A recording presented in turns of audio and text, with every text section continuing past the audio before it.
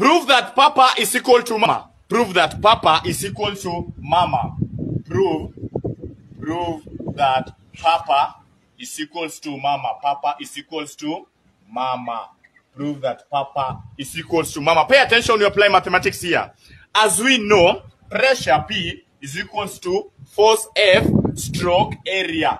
Force F stroke area A. Therefore, F is equal to PA. F is equals to PA. First equation. Newton's second law of motion states that force F is equals to mass M times acceleration A. Therefore, F is equals to ma. F is equals to ma. From the first equation and the second equation, PA is equals to MA. PA is equals to MA. At this point, we square both sides.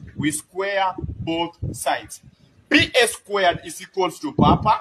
PA squared is equals to Papa. MA squared is equals to Mama. MA squared is equals to Mama. Therefore, Papa is equals to Mama.